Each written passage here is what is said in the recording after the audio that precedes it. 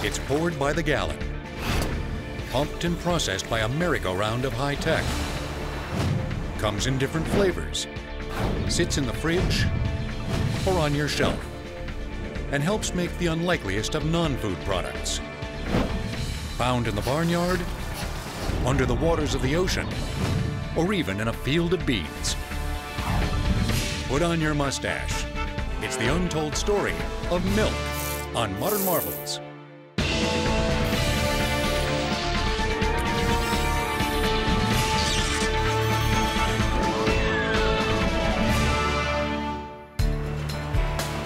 The United States produces over 21 billion gallons of milk every year.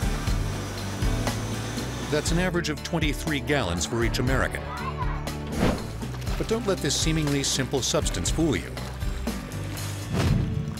The milk we know best may come by the gallon or carton, but it's also a versatile wonder that plays a key role in hundreds of products. Virtually all of that milk comes from 60,000 dairy farms in the United States, courtesy of more than 9 million cows bred specifically for the purpose. And for the past century, the aptly named milking machine has lent them a helping, mechanized hand. The gadget grasping the cow's teat is called the cup. It works just like her hand. It has a pulsation in each one of these cups. It's just a squeezing and a pulling effect. And what that does, it applies pressure to the cow's udder, and that causes her to release her milk into this milk machine. And then once the milk gets into this bowl right here, it has a vacuum, and the vacuum will take it through the hose and into a jar. One farmer can hand milk 6 average cows per hour. Using milking machines, he can milk more than 100 cows at the same time. As this tried and true tech keeps the milk flowing, how the farmer treats the cow can affect the milk she gives. The better we treat the animals, the longer they're going to last, and the more milk they're going to produce. And it's just what's best for the animal in return is best for us. 7,500 contented cows populate the Larry Shahady Dairy Farm near Fresno, California.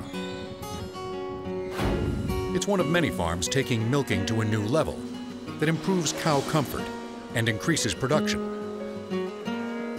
As many as 80 cows at a time can ride one of 2 bovine carousels called De-level Rototech parlors. The ritual occurs twice every day. Dairy cows are creatures of habit. They like to do the same thing every day without any changes to their routine. They're very happy going to the milk barn at the same time each day. The parlor works far more efficiently than an array of standard milking machines, unleashing the flood of milk as much as 30% faster. Workers lining the parlor near the entry point prep the cows after they hop aboard. As the cows rotate to the workers' positions, they sanitize each cow's teats with an iodine solution, then attach the cups. Once the actual unit is attached, the process is a vacuum line that comes in and stimulates the cow with pulsation in order to extract the milk from the teats. During that time, she'll basically be left alone for a period of time. Within about 7 minutes, the milking is complete. A flow sensor detects when Bessie is running on empty. When that flow sensor is triggered to be a lower flow, then it'll automatically take the units off, and then she'll be ready to leave. Rotary parlors are ideal for large farms, efficiently milking a lot of cattle in a short time. For cost-conscious farms with less than 500 cows, the Robotic Voluntary Milking System, or VMS, might just be the ticket. It helps eliminate the need for farmhands to lend the cows an assist. With a voluntary milking system, it removes all of those individuals from the parlor because we're bringing the milking machine out to the cows. The voluntary system is something that the cows are truly at free choice to come and get milked when they want to. The VMS plays into a dairy cow's instinctive desire to deliver her milk.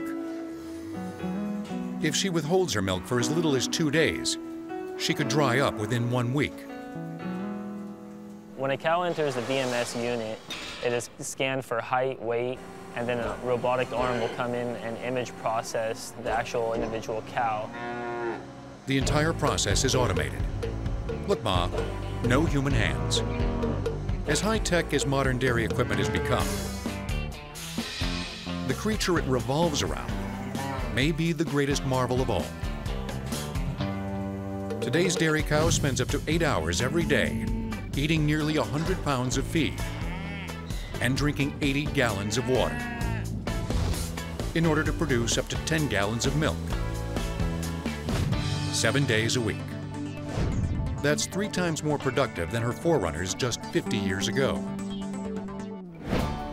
One reason for this quantum leap in productivity is modern breeding. Another is a more nutritious diet. There's much more information available today. We have a nutritionist that comes out to the dairy farm once a month and analyzes the feed and puts together a very efficient ration combining proteins, carbohydrates, and fats. A dairy cow starts producing milk at age 2, after she delivers her first calf. Farmhands usually separate mother and calf permanently within 1 hour of the birth.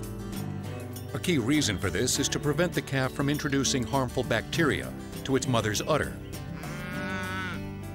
Workers then bottle feed the calf with the mother's milk. After 1 month, the mother begins her professional life as a milk producer. The calf, it will transition to solid feed. A male might be sold as a beef cow, occasionally for veal, or go on to be a stud for breeding. A female will likely follow in her mother's footsteps, providing milk to the farmer. They are going to be milked at least twice a day, 7 days a week, 305 days straight. They are off for 60 days. They have their next baby calf, and they are going to start the milking process all over again, twice a day, 305 days straight. The milk she produces is a nutrient-rich liquid that's 87% water. The process begins when 4 chambers in her stomach digest food and break down its nutrients. The nutrients then enter her bloodstream. Within 1 hour, more than 400 gallons of blood has passed through her circulatory system and transported nutrients that help to become 1 gallon of milk in her mammary glands. Her mammary glands are going to take the nutrients from this food and the water that she does eat and drink and turns it into the milk, basically for her baby calf, but because she gives so much, that's where we get the milk. A cow's milk exits her udder at approximately 90 degrees Fahrenheit.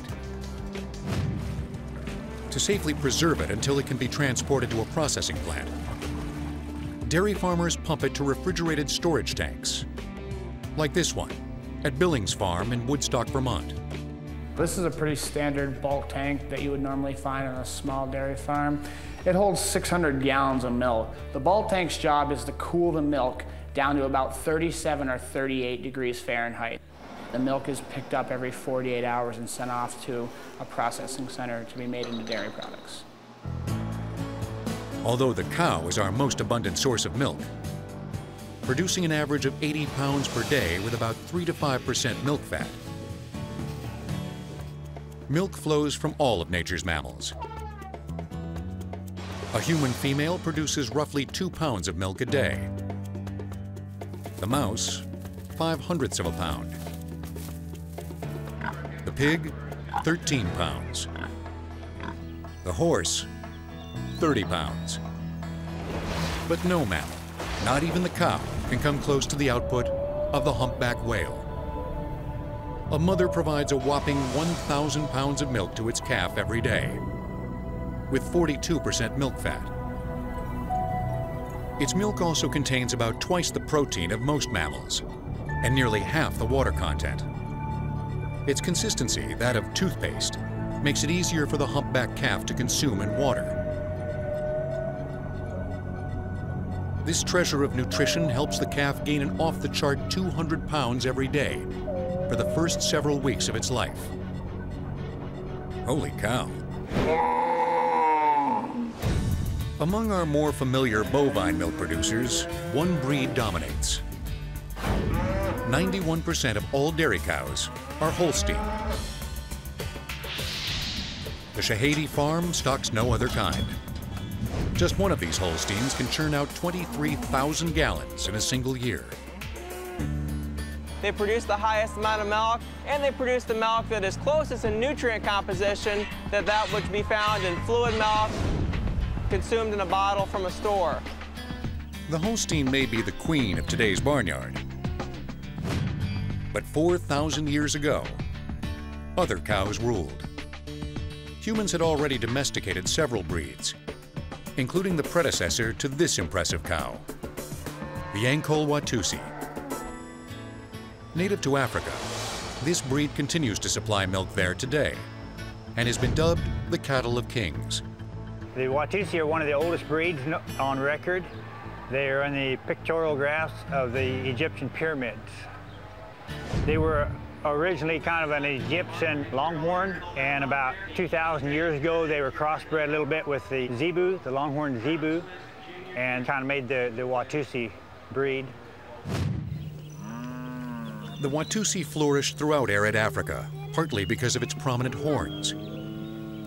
The reason for the large diameter horns is that helps cool their body. In Africa, where it's like 120 degrees, their blood flows through their horns like a radiator in a car and helps cool them. Herders considered their cows sacred and seldom slaughtered them for meat, figuring they could derive nearly as many nutrients from their milk. Many ancient African and Middle Eastern migrants spread into Europe, bringing cow's milk to new cultures. As populations moved across the Eastern European continent to Western Europe, more and more milk drinking happened. Centuries later, Europe's milk drinkers brought their cattle to the New World.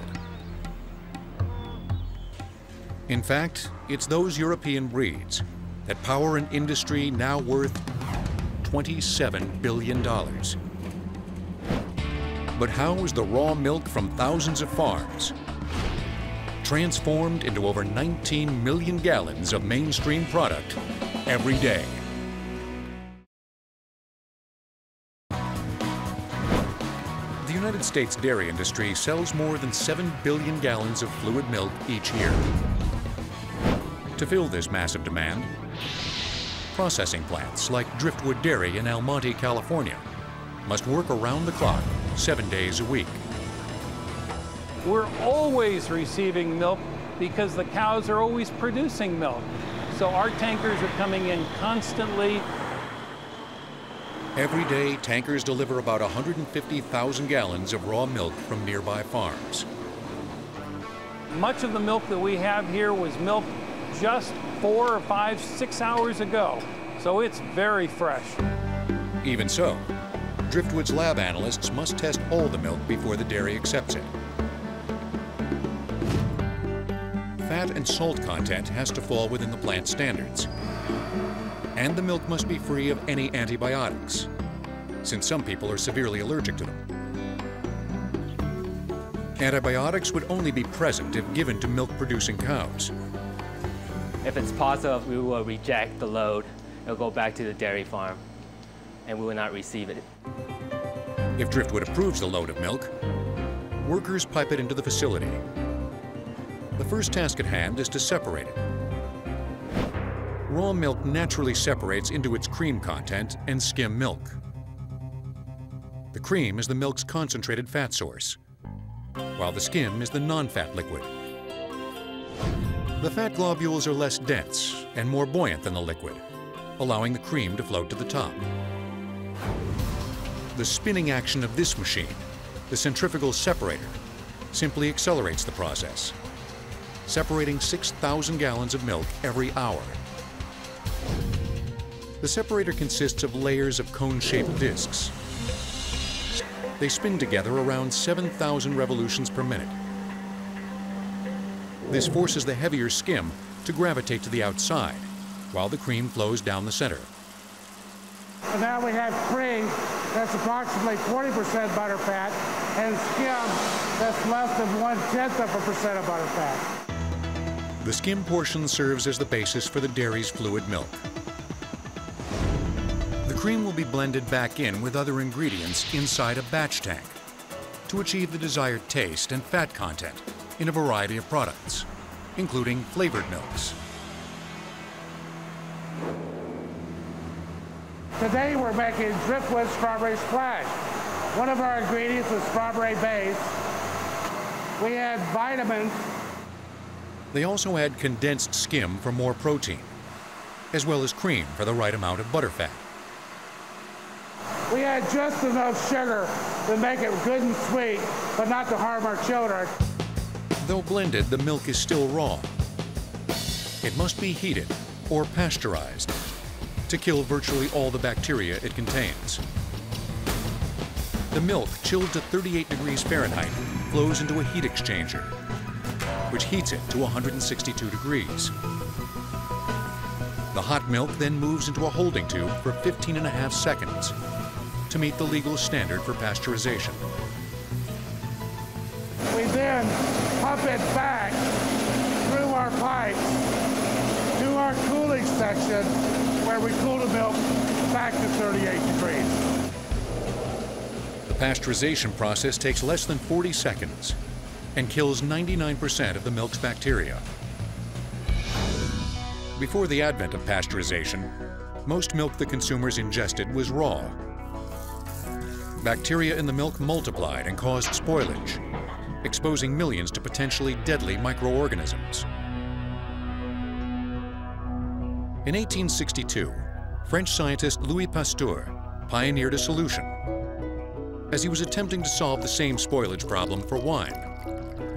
He would preserve the quality of the beverage, yet inactivate the spoilage organisms. And that was really the basis of pasteurization, which then caught on in the dairy sector. By the 1930s and 40s, they started to recognize that in addition to preventing spoilage, it was also reducing the incidence of foodborne outbreaks associated with consumption of milk products. Today, over 95% of the milk we buy in the store is pasteurized. But most dairies, like Driftwood, follow up pasteurization with a process called homogenization. In tanks like this one, milk fat breaks down into small uniform particles throughout the milk. The way it works is real simple. We take the milk particle and slam it against the wall. And so we make the fat particle so very small that it can't rise to the top of the glass ever again. After Driftwood packages the milk, it's stored in a refrigeration area at 32 degrees Fahrenheit. Then trucks ship the milk to schools, restaurants, and other businesses throughout Southern California. Samples of the milk you enjoy at home have often been taste tested by industry experts to help ensure a safe and consistent product. And many such experts are groomed at colleges, like Cal Poly San Luis Obispo. Here, students educate their palates and prep for competitions against other milk tasting teams across the United States.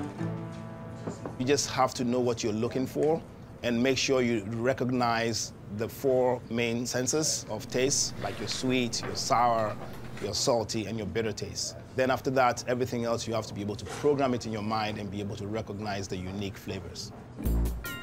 The team smells, tastes, and spits out a number of different milks, identifying the characteristics of each one. It smells like grass.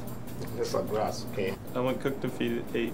Cooked and feed 8. Cooked and feed 9. Cooked and feed 9. Cooked and feed 8. Cooked and feed 8. Feed smell is just smell of alfalfa hay or any type of feed that the cow has been eating. This milk has an onion garlic smell to it. What would happen is that the milk processor will taste the milk first and make sure that these flavors don't get into consumer milk. Most consumers will not be able to pick that up, but students who train in dairy science and technology will pick it out. Still, you might detect differences in the taste of your milk depending on how it's packaged. Glass bottles, obviously, or any glass would not pick up any odors of the container. However, glass bottles still allow light to go through, so you can pick up oxidized flavors in that milk. Some dairies in the past remedied this by selling tinted glass bottles. In the 1930s, opaque cardboard containers debuted, which were similar to the cartons common today. Modern plastic jugs like these also prevent the milk from absorbing light and altering its taste. But what is it about milk that makes it good for you? Milk is clearly almost a perfect food because when you take it in, all the elements of it contribute to your health.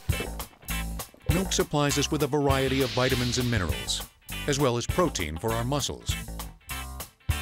But another big reason your mother always told you to drink milk was for the calcium, to build strong bones. The reason people eat dairy products, and particularly women, is because it's the best single source of calcium that we have.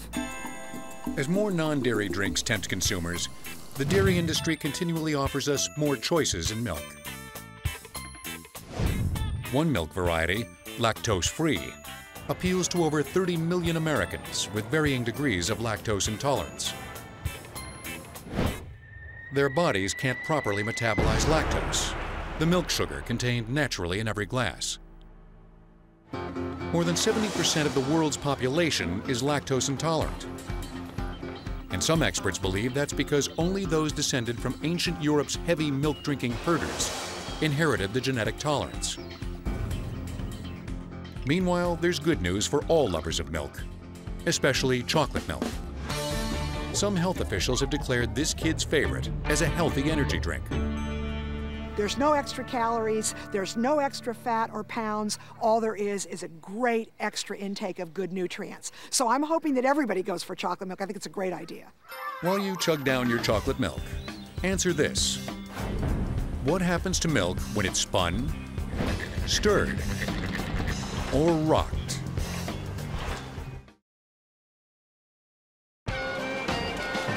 Over 1.5 billion pounds of butter are produced in the United States every year. At facilities like this one in Issaquah, Washington. Behind me is the Dairy Gold Issaquah Creamery. This plant was built in 1909. Today, it is producing over 10% of the butter manufactured in the United States. But what's in that butter? It's essentially a combination of a little water, a dash of salt, some milk protein, and a gut-busting 80% milk fat. The fat and protein arrive at the Dairy Gold Creamery in the form of 1.5 million pounds of cream, arriving daily from 4 plants throughout the Northwest and Idaho. Like milk at a dairy processing plant, the cream undergoes pasteurization. Then it chills in a cooling tank for 12 hours at 50 degrees Fahrenheit, converting the liquid milk fat into a more solid consistency. The firmed up cream then makes its way to the churn. Our butter churn's one of the largest churns in the world. It can process over 50,000 pounds of cream in an hour. When the cream comes in at the top of the churn, it enters the beater section or primary churning chamber. Here, a large drum rotates at up to 1,500 RPM. This causes fat granules to form and begin to stick together.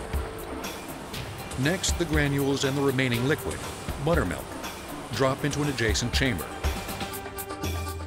Within the chamber, 2 large augers revolve in opposite directions. These augers compress the granules and force out the buttermilk. The resulting solid, now butter, squeezes through a plate with holes, separating it into strands that expose more of the butter's surface area. At the same time, it enters a vacuum chamber. The chamber removes 99% of the butter's oxygen, making it denser and less prone to spoilage. In a final chamber, salt is blended in, and the completed product oozes into a vat called the butter boat. The butter boat then is the main storage vessel where it's pumped out to our butter lines, either the large bulk packer or into quarters, patties, chips, or 68-pound boxes. The basic principles applied in this industrial scale operation date back centuries to an era when the common man made his own butter at home. These early butter makers started the process by allowing their milk to sit and sour for 24 hours until the cream floated to the surface. Then they carefully skimmed it off. Churning the cream required some more basic tech and a strong hand. What I'm using is called a daisy churn, which was patented in 1905. And what we do here is a series of simple machines with gears and a crank and a paddle, and it churns or stirs the cream up. Wondering why simply stirring the cream makes it so much thicker? It breaks the slippery outer shells of the cream's fat globules, exposing the sticky portion inside. All of a sudden, the fat particles are going to stick together. You just have to be patient and crank for a while. It all depends on the temperature of the cream. Sometimes it takes 15 minutes and sometimes it takes 40 minutes. Housewives and children churned enough for the family and a little extra to sell in town. At the turn of the 20th century, small creameries like the Billings Farm in Woodstock, Vermont, were using innovative ways to produce butter in bulk. Today, the farm serves as an agricultural museum that offers programs demonstrating early butter-making methods. Step 1, separate more cream faster. By cooling cans of milk in cold water, workers allowed cream fat to firm up and float to the top in 11 hours instead of an entire day. We've just drawn off the skim milk, and that will be fed to the hogs. As a byproduct of the butter making process, skim milk was considered to be unfit for human consumption. While the skim ran off to a barrel, the cream made its way to a tempering vat, and finally to what was called a swing churn, driven by a water-powered motor. It required no paddle. Instead, the churn agitated the cream by swinging it back and forth. After a few hours, the farm had fresh butter to pack up. And we will firmly pack it in to be sure that we have that pound of butter that consumer is so interested in. While butter spread across America in the 20th century, another milk-based product caught on with consumers and still remains popular: yogurt. Dannon, one of the industry leaders, operates plants in 40 nations and 3 in the United States, including this one in Fort Worth, Texas. The company produces nearly 1/3 of America's yogurt. The Dannon Company uses more than 3 million pounds of milk each day to make our yogurt products. That milk comes from dairy farmers pretty close to where we have our plants in Utah, Ohio, and here in Texas. The ingredients of this thick, creamy treat are pasteurized skim milk and billions of healthy bacteria, grown or cultured under controlled laboratory conditions. The cultures that are used around the world to transform milk into yogurt are called Lactobacillus bulgaricus and Streptococcus thermophilus. In nature, both of these healthful bacteria are harbored in your gastrointestinal tract, producing lactic acid that inhibits the growth of harmful bacteria. After Dannon adds its cultures to the milk, the mixture is transferred to large fermentation tanks, heated to just over 100 degrees Fahrenheit. This excites the bacteria, causing them to absorb some of the milk's lactose, in turn, releasing lactic acid. After as long as 10 hours, the lactic acid gives the milk the tangy flavor we expect in yogurt. And it encourages milk proteins to coagulate and form the yogurt's gel-like texture. In a batch tank, the fermented plain yogurt may be blended with flavoring and fruit before packaging. Dannon's unblended yogurts, with fruit on the bottom, ferment for up to 10 hours inside their individual cups in a specially heated room. After all the yogurt is properly fermented, one final step remains before shipping. Dannon must cool all its products to about 40 degrees Fahrenheit to inhibit any additional growth of cultures. There's no denying the final product tastes good. But is eating bacteria good for you? It's bacteria, healthy bacteria, that when you consume enough of it, it has a health benefit. The bacteria help us with our body's defenses, they help us with digestion and regularity, they help us with many important bodily functions. Yogurt needs refrigeration to stay fresh. But a milk product in a can has a shelf life most foods would die for.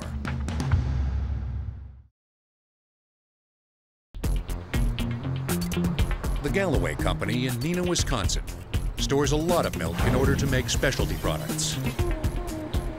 The two largest tanks in front of you each hold 60,000 gallons. Now, 60,000 gallons of raw milk is enough to give a glass of milk to 1 million people. One of Galloway's main product lines is sweetened condensed milk for the food industry.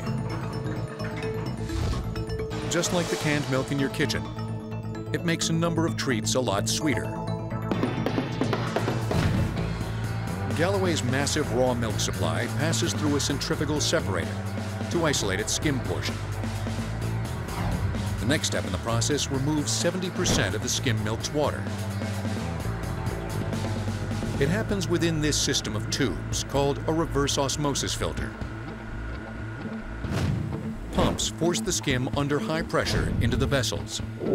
Inside the vessels are semi-permeable membranes consisting of multiple layers of molecular-sized pores. The milk molecules are too large to penetrate, but the water molecules are small enough to fit through and flow into the membrane's core.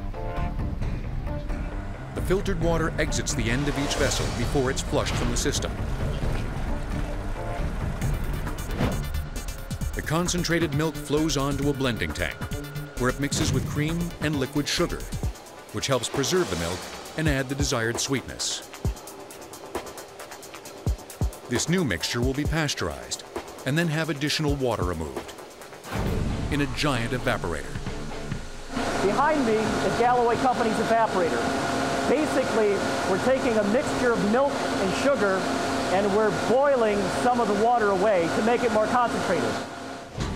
The evaporator consists of a number of towers called calandrias.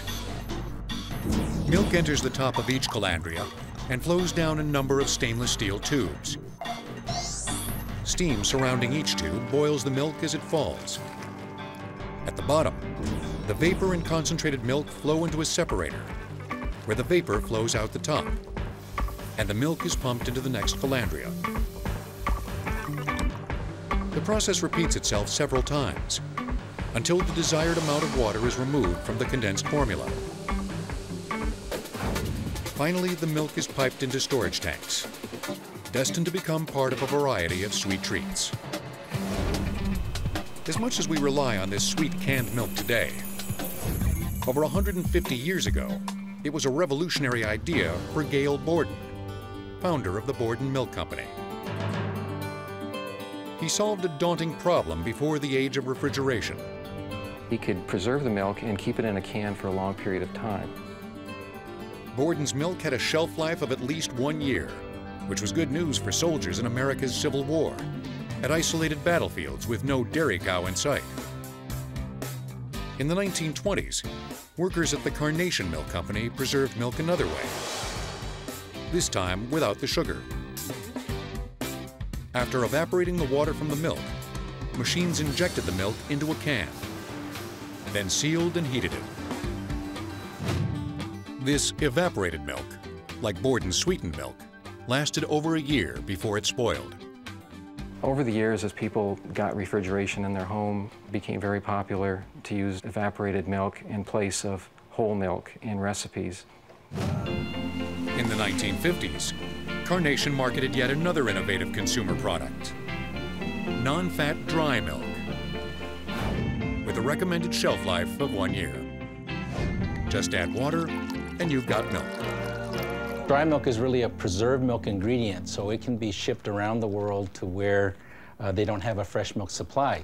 The Dairy Products Technology Center at Cal Poly San Luis Obispo uses a small-scale plant to research industry methods for drying milk. Like the canned milk process, milk must first flow through an evaporator.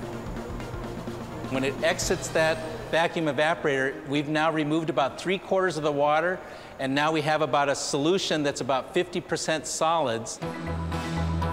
Then the concentrated milk is sprayed as a mist inside a drying chamber. Here, the milk droplets dry as they interact with hot air, piped in at about 450 to 500 degrees Fahrenheit. And in the end, you wind up with a powder that looks like this. The drying process is not only reserved for whole milk, but can also be applied to each of its components. Concentrated and powder forms of lactose, milk fat, protein, and minerals help add sweetness or nutrition to everything from cereal to orange juice. Lactose even finds its way into your medicine cabinet. It's used by the pharmaceutical industry to provide coatings to make pills and things easy to swallow. But no milk component has more diversity in its uses than casein, a type of protein. Casein is a key part of many cheeses because it has adhesive properties that help it serve as a stabilizer or binder. It's also in sausage and salad dressings. The same properties make casein a key additive in non-food products as well, from paint to glue to cosmetics. Milk's versatility and usefulness is undeniable, but we don't get it only from cows. Anybody out there willing to milk a water buffalo? Come on, Queenie. It's a typical morning for Julie and Rob Style on their River Valley Ranch, just 25 miles east of Seattle, Washington. They'll milk 4 cows, more than 50 goats, Good girl. Good girl. 1 stubborn water buffalo, and a couple of yaks. My husband fears every day when I leave in my truck because he knows if there is something that can milk, I will bring it home. All the milk they squeeze out here is used to make specialty cheeses. They've learned the hard way that milking any animal that doesn't moo poses some unique challenges. The technology is really developed for cows, versus our exotic animals. There's not a whole lot of equipment that is readily made and available for us to purchase to milk them. Julie and Rob milk the yaks in the same parlor they use for the cows. But the yaks' teats are more like sheep's.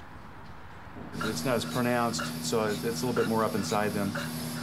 Once you start milking them and they relax and they're eating, they start to let down. Just kind of like a cow does, but it's a little different process with the yaks. Yak milk contains twice the casein of cow's milk, which yields more cheese. But a yak only produces 1 quart of milk a day, 1/30th the amount of a cow. So Julie blends the yak milk with her water buffalo's 3 gallons, which also has comparable milk fat. And that's how I make our mozzarella. We label it as Wild West mozzarella because of that, and we have chefs standing in line for that. But making the Wild West mozzarella hinges on getting stubborn Queenie, the water buffalo, into the milking stall. Queenie, come. Good girl, good girl, good girl. Julie and Rob allow all their animals to graze on blackberry thickets in order to produce a distinct flavor in their cheeses. You take the cheese out and it just smells like fruit. So it definitely comes through what they have eaten. Although the water buffalo throws the biggest shadow at the River Valley Ranch, the largest milk producers here are the goats. Okay, ladies, table for 4. Come on, come on, come on, come on, come on. Goat milk cheese has become one of the fastest growing specialty cheeses on the global market. Nearly 50% of goat cheese in the United States is imported from other countries, providing a lucrative incentive for small farmers like the Stiles. It's in vogue in our area, and I'm sure across the country, to buy local, eat local, be local. Dairy goat farming can also be more economical. Goats eat less, require less land, and each time they give birth, they add not one, but 2 or more offspring to the farm. Each goat will produce up to about a gallon a day between 2 milkings, so a half gallon each milking. And within 2 hours, I have to have it cooled down to less than 40 degrees, or I have to have it in a cheese vat. The reason goat milk and buffalo and yak milk is whiter than cow milk is because those animals transition their beta carotene into vitamin A before they milk. Another key difference between goat and cow milk is goat milk's protein formation. These formations trigger a milder reaction from consumers with milk allergies. Such advantages are making milks and cheeses from critters other than cows increasingly popular. And that will keep Julie Stile in search of more exotic animals to squeeze dry. If I could milk another breed of an animal, llamas would be one that I would definitely milk. Today, animals are not the only source of milk. Plants contribute their share too. Agricultural products including rice, oats, and nuts create a milky-looking beverage used today as a milk substitute. Featuring some similar nutritional benefits as animal milk, it's a milk, but without the animal. And in the world of these plant-based beverages, soy is king. In 1999, after being endorsed by the FDA, soy milk sales increased by 25%. Why? Because it's very high in protein, yes, vegetable protein, but it's very high in protein and it's easy, relatively, to process it into a beverage. Vegans and consumers with milk allergies or lactose intolerance can enjoy it. And since it has no animal fat, it's cholesterol-free. On the other side, soy milk must be fortified with calcium and vitamins such as B12. There's a lot of consumer choice. That's what America's about, is consumer choice. Now, finally, we have in the marketplace true choices. Meanwhile, don't put the cow out to pasture anytime soon. The next time you douse your cereal, drink your latte, or eat your pizza, remember the iconic milk-producing marvel that's utterly indispensable.